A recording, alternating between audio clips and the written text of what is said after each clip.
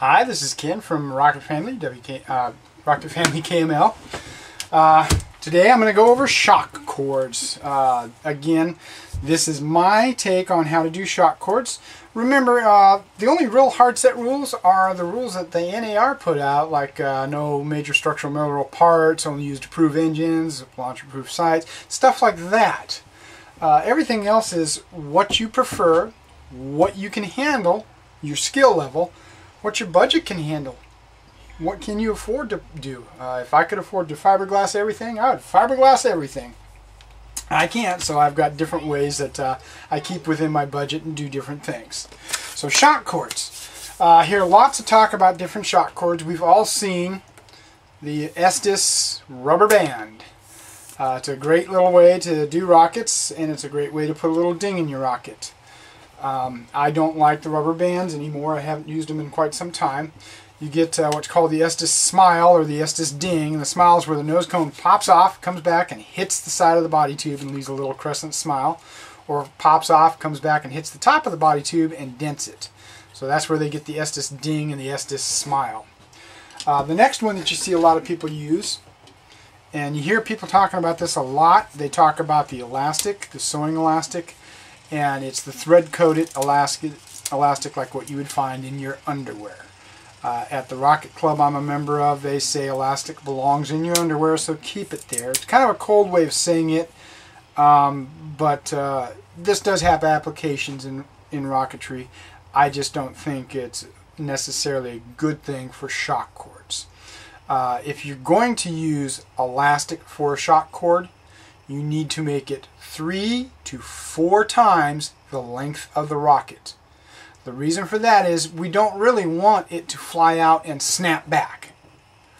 We want the little bit of spring there just to absorb a little bit of shock, not a whole lot of shock. The problem you have with snapback is you're going to cause damage. So if it's long, it's not going to snap back. So 3 to 4 times the length of the body. Now the issue I have with using elastic is it does deteriorate faster sometimes than the F.I.T.S rubber bands. This actually isn't flame retardant to the best of my knowledge, and you can see I've got soot damage, it's gotten stiff, it's lost its spring. I've actually got here where it's got burn marks, and it's actually burned. I can see the rubber bands. That's waiting to fail. And since this shock cord, I actually launched the rocket originally with a rubber band shock cord, replaced it to the elastic one at the recommendation of somebody else. Then I found out about Kevlar thread and Kevlar string. I replaced it to that. So yeah, this is going to have to be changed again. So that's the second time I've changed a shock cord on a rocket. I don't like changing things on a rocket. How many times can I stick a shock cord mount inside the tube before I've taken up too much room in the tube, or it's starting to restrict things coming out, whether it be the streamer or the parachute? So we need to avoid that. So I've switched to Kevlar string. Kevlar string is really good. It's durable. It's naturally flame proof or fire resistant, so I don't have to worry about it catching on fire. This is my daughter's Comanche 3. And because it is naturally flame resistant, I don't have to worry about it burning up down past with wadding. It doesn't get to it or anything like that. It's just a great way. Now, I do tie a knot, double knot on the top, and then I leave the tag in. I leave a 1/2 inch tag in. I wrap tape around that tag in just to make it look clean and nice. This will dull up scissors because it is Kevlar. Kevlar is very tough, so don't use your mom's scissors. Now, Kevlar string, this is number 300 Kevlar string I got from Apogee Components. And you can buy this stuff by the yard, by the foot, by the mile. Comes on a little card spool they send you it on, so it's really neat. Kevlar spring does not have any elasticity to it. It does not have any give to it. So if you have a short cord, it will definitely cause damage and zipper your rocket. And of course, we all know a zipper is where it tears down the tube. So how do we prevent having a zipper on the rocket? Well, we take our Kevlar string and we make it 4 to 5 times the length of the rocket. If you have a 10-inch rocket, you need a 40 to 50-inch piece of Kevlar string. It's a lot of string, but you're going to find out that you have a lot less damage to your rocket and a lot less troubles all around when you use it. Now, you can mount it just like you normally would in a rocket with the same trifold piece of paper. You can do a loop of Kevlar and epoxy it onto the body tube inside an inch or two down, and then loop another piece of Kevlar through and tie it in there.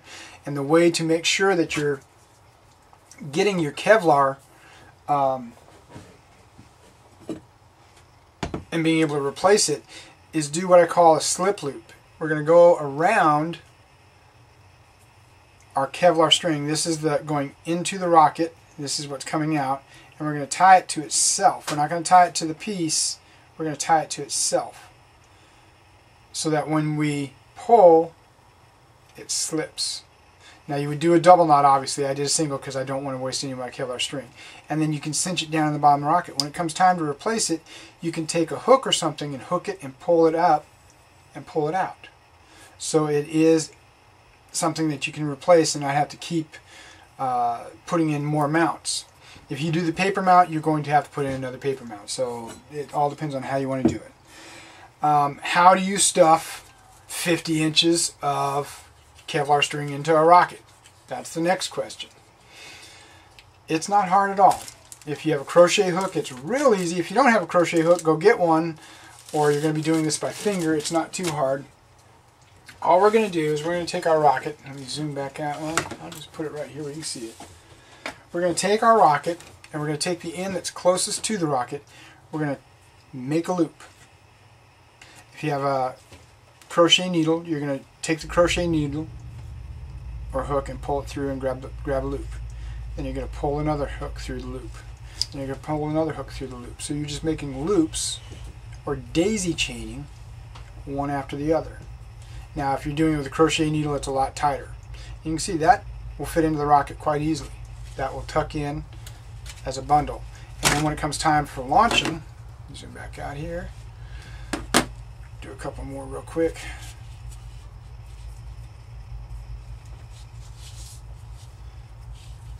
Comes time for launching, it deploys the chute, boom, boom, boom, boom, boom, boom, boom, boom, boom, untangles. It unloops really, really quick. So it's a great way to be able to put your shock cord into your body tube with a long shock cord and not have problems doing it. So again, the main things to remember: if you're using underwear elastic or sewing elastic, 3 to 4 times the body length minimum. If you're using Kevlar string, 4 to 5 times the body length minimum. Make sure you securely put this in the rocket. When I do the fold over piece of paper, I epoxy it. I may glue it with white glue or wood glue into the tube, but then I'm going to put epoxy over the top. I tie a small knot in the end of the cord, just a regular knot right in the end of the cord.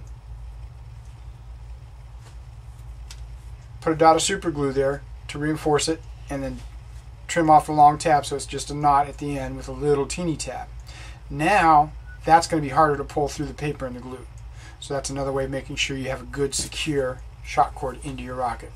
So 3 to 4 times length of the rocket for elastic, 4 to 5 times length for the Kevlar thread. How do we prevent zippers? Make sure we're deploying at apogee, not going up, not coming down as we arch over. When the rocket's moving the slowest, we're less likely to cause that zipper problem. So that's the only other thing I'm going to say. 3 to 4 times for elastic, 4 to 5 times for Kevlar. Deployment should be at apogee. Thanks for watching. Have a great day.